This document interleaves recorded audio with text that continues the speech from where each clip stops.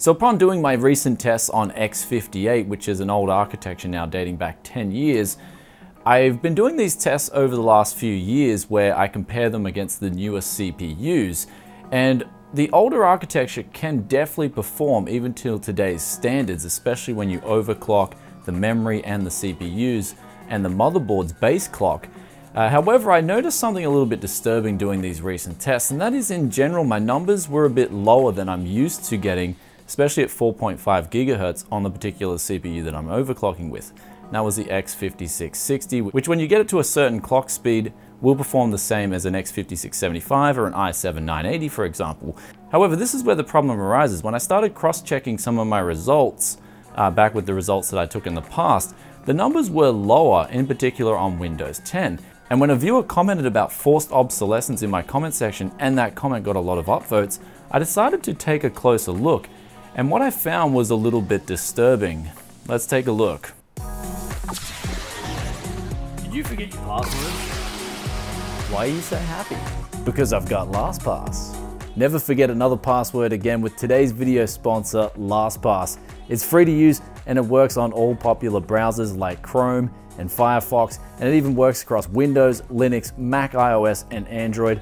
So if you find yourself like me and constantly going across many different websites and forums, some of which you don't care about and most likely will only visit once in a blue moon, then LastPass can auto-generate a unique password for that site, save it, and then even if you use it on a different device, as long as you have LastPass, it will remember all those websites and combinations for you. Also, if you're a business and you share frequented sites, then you can easily share a password with other LastPass users within the same company. So you know exactly who you have shared it with, not to mention they don't know what that password exactly used was either. So if you don't feel like sharing anymore, then you can simply cut them off and not have to worry. This service is completely free to try out, links in the description below. Welcome back to Tech Yes City, and let's pop up some of these results first. So back when I was doing this testing in Dota 2 on lowest settings with the 1080 Ti, I was getting close to 220 FPS in Dota 2. This time around, I was actually getting a lot lower FPS figures coming under that of 200 FPS. And this time around, I actually had even slightly higher overclocks, and the Cinebench numbers were showing that my overclocks were stable. Another game that we moved on to was Csgo. This also showed a drop in FPS, and then moving over to GTA 5, this also showed a drop with the same settings, with the same graphics cards. So I automatically knew something was up here, and this is on a fresh install of Windows as well, and I've even gone to the lengths of disabling both Spectre and Meltdown registries in Windows 10. However, moving over to Cry Primal, interestingly enough, showed similar results to my old results. So we were left at a dilemma of possibly some of these games have been patched to have a performance hit on older CPUs like Xeons. So I decided to do even more investigating, and this is when I kind of found something that was really disturbing. That was OpenGL on Dota 2. When I ran this on Windows 10, it was getting around 200 and sometimes under 200 FPS. And then we decided to do a fresh install of Linux. And also on top of that, we decided to reflash the BIOS and backdate it just in case any funny buggers were occurring. And sure enough, when we loaded up Dota 2, we were getting around 240 FPS constant with the exact same conditions in the middle lane with Storm Spirit. So what this kind of means for me is that something definitely is going on with Windows 10 and older CPUs. And I don't think it's to the extent of a massive performance dip. For instance, if one was to do forced obsolescence, they wouldn't just do it in a Cinebench because that would be too obvious. But all the popular titles here seem to be copying a performance hit. And then we look at something like Cry Primal, which practically no one plays anymore, is not copying a performance hit. So I'm sitting here scratching my head and wondering why this is happening, because for me personally, I'm a big enthusiast of X58. I'm a big enthusiast of the old school stuff, and especially when it comes to tweaking it and overclocking it, and especially showing people that if they get a really good deal on some of this older hardware, they don't have to go out and buy the latest and greatest stuff, and they can get really good value for money. So I was really upset when I came into these numbers. And now going forward from here, I don't really know what to do about this, because a lot of my channel is built up on testing older hardware, and a lot of the viewers out there, I know you guys love some of this older stuff. And it's kind of sad to see that this is sort of being afflicted upon X58. And I hope this kind of trend doesn't come onto X79, which I'm actually just about to start testing, because we are finished up essentially with the X58 tests on the RTX 2080 Ti and also the RTX 2070. And now we're going to be moving over to the 8-core 16-thread Xeon on the X79. And the ironic thing too is that in my main rig, I actually use this X79 Xeon for doing all my 4K video editing and everything else, gaming as well. So if it's getting a sort of forced obsolescence performance hit, then that is really concerning. Also, throwing on top of this Dota 2 test, we decided to test it also at ultra settings at 1080p, and we're noticing yet again there was a performance difference both between the Linux install of Dota 2 on OpenGL and also the Windows 10 OpenGL on ultra settings. And the differences kind of came out in this test, and I feel like this is indeed a direct apples to apples comparison because you're using the same API just on two different OSs. Anyway guys, going forward from here, let me know in the comment section below what you think about this. I mean, as I said before, I'm upset, but also today's video, I really actually intended it to be on X58, and is it sort of on its way out? And I guess we can talk about that, but this kind of throws in a curveball into the mix because I'm expecting the results would have been higher had it not been for these sort of nerfs that have been afflicted upon this CPU and its architecture. Anyway, let's continue with story time with X58. When I was over in Italy doing an event for AMD, it was actually kind of a long time because I had to fly over Europe. I then saw a subscriber who let me stay at his house in Austria, and then I went over to Japan after that. And during that time, Hardware Unboxed released a i7-980x video. And after that, our whole Discord blew up saying X58, it's just crap, it's done, you shouldn't be buying it. And I spoke to Steve behind the scenes about this, and his opinion is it's 10 years old, you know, it's ready for the dumpster. And I sort of pointed out that, hey, I don't think you gave X58 the best chance when you tested it. He did test it with an i7-980x, and at 4.4 gigahertz, this CPU will perform exactly like a Xeon, providing it's stable. And I do put the emphasis on stable because when I looked at the video closely, and the first thing that came to me immediately was the Elpida memory.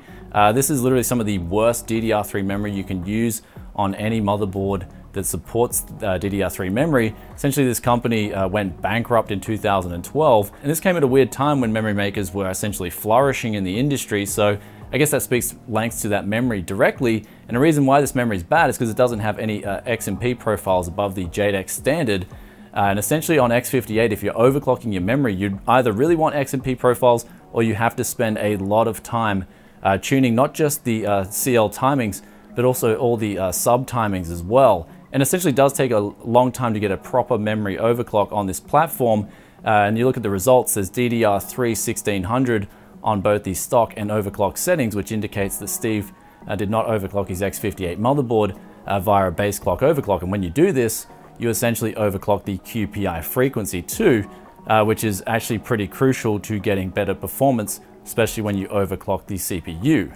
The second issue I noticed was he was using a Gigabyte UD5 X58 motherboard. Gigabyte in this era did have, I guess, a problematic BIOS, and so when you couple a problematic BIOS with problematic memory, I don't think you're going to get the most stable of overclocks, and you can see this in the Battlefield 1 results. Essentially with Steve's i7-980x stock settings, he's getting 130 average FPS, and this is at 3.46 gigahertz on all cores, which is where the i7-980x runs at.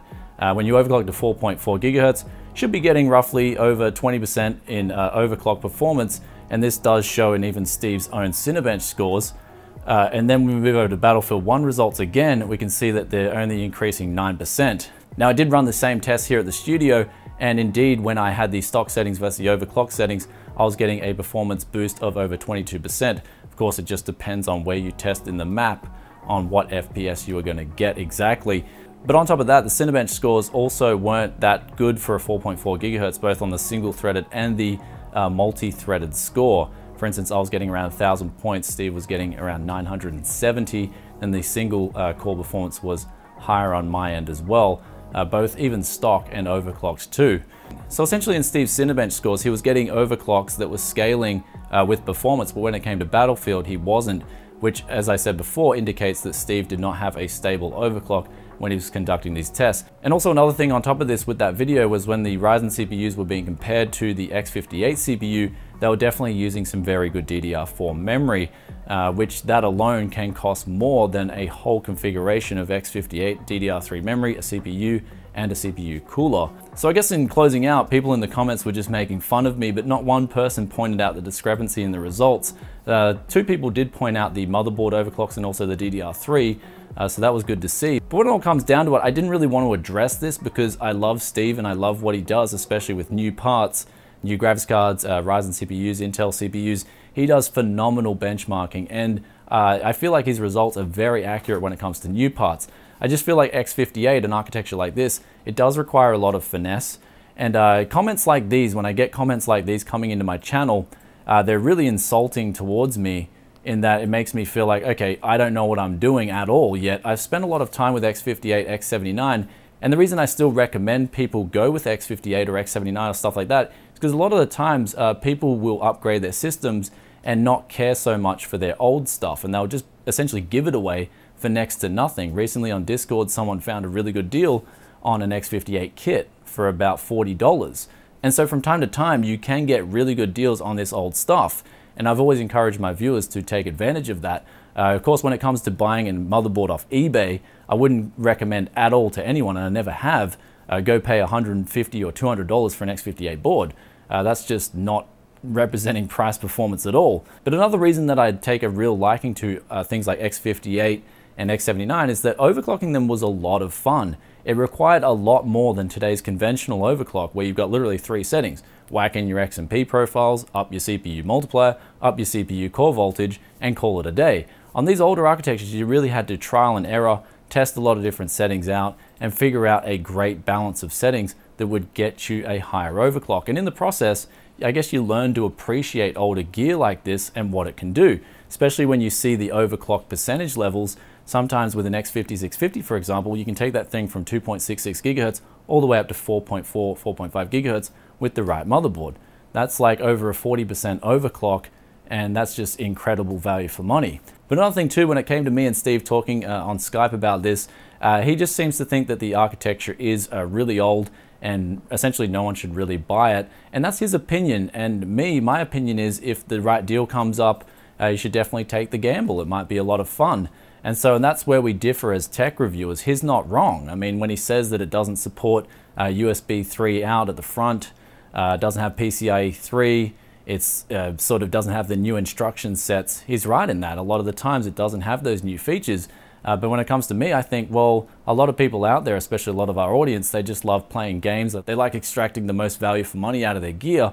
And so if you are that person and you want to couple it with a mid-range graphics card, then X58 has always been a good option, and even to this date, it still is. Anyway guys, hope you enjoyed today's video. If you did, then be sure to hit that like button and also let us know in the comment section below, do you think X58 is finished? This is sort of like the last video I wanted to make on it before I move on now to X79 and the 8-core 16-threaded Xeon.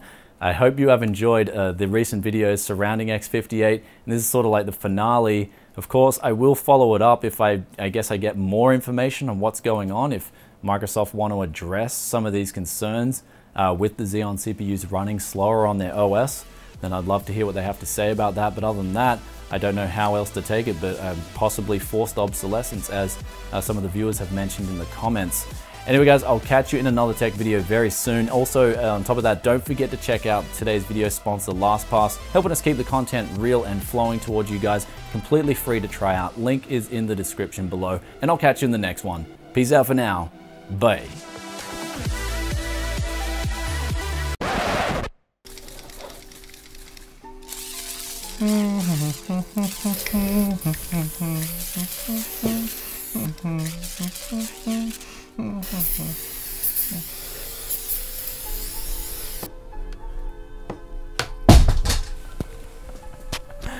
Eye for an eye, boy.